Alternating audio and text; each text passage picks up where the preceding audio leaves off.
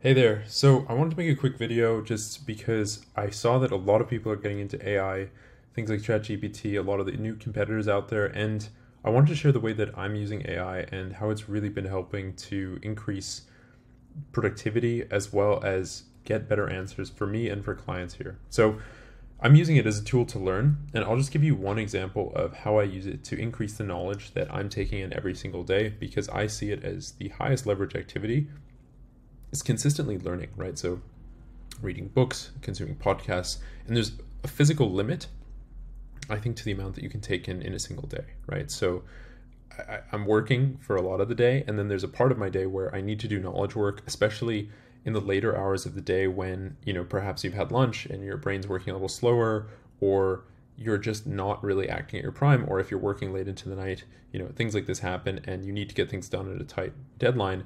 I think a lot of people use ChatGPT just for quick answers. I use it for asking better questions because what I've noticed is that ChatGPT doesn't actually give you the right answer all the time, right?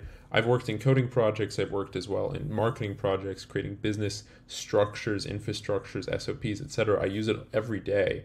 But the thing that I notice is that it doesn't necessarily tell you the right way to implement it. So, for example, here, I'll look at a book that I was just reading, I picked up. It's called Ready, Fire, Aim, about growing businesses.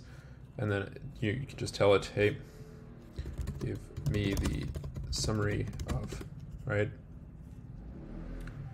And what's cool about this is that it's going to tell you each phase, right? And what you need to know from reading a book. Because what I found is that oftentimes books in business kind of just like hit the same point home a lot. It's kind of just like any other, in the self-help space, or sometimes psychology books as well do this. Usually a book just has a thesis and then a ton of different examples that really bring that point home, when we're looking at the nonfiction realm here. So let's take a look at what it generated here, or what it is generating.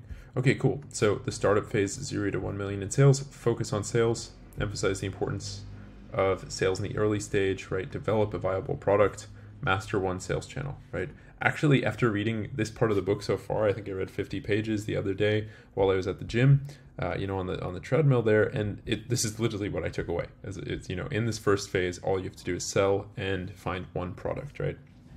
Then again, at the infant stage, 1 to 10 million in sales, expand. So then you have to go and find upscaling sales and marketing efforts, build a second product, or higher, it seems like it's saying here. And then, okay, 10 to 50 million is new products. Okay, a little later. So what you can see here is I didn't have to read the whole book. And I'm not saying that ChatGPT is about to replace every book that you're going to read, right? It definitely won't.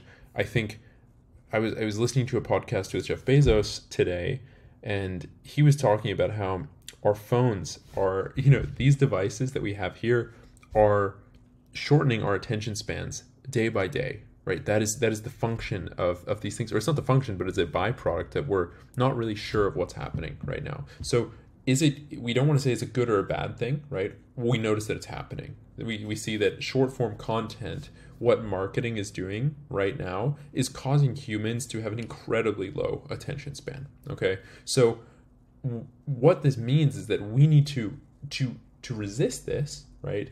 To continue to grow and not let the technology necessarily dictate the way we grow, because our tools do define, they help to steer us in a direction, right? They do define growth just as well as we create the tools. The tools also help shift and change our realities and perspectives, right?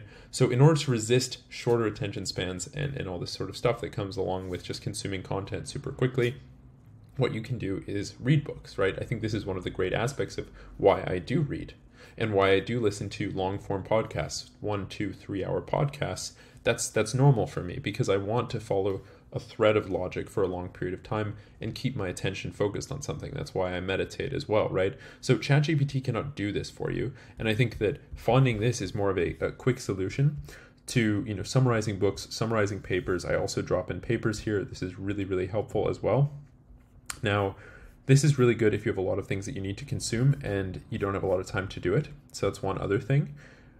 But then you can also just ask ChatGPT and ask it for better strategies right? So for things that you may be missing, right? What I often do is I put in a contract, or I tell it, you know, like, what are the common loopholes that I should be aware of in signing a equity agreement for stock options, right? Or something like this, right? Because I signed a contract to have equity in a SaaS company that we're working with recently, and it's saying, look about vesting and schedule cliffs, right? I'm not the expert on this because I've only done this a few times before, and there are lawyers that are paid hundreds and hundreds of dollars per hour to just do this stuff.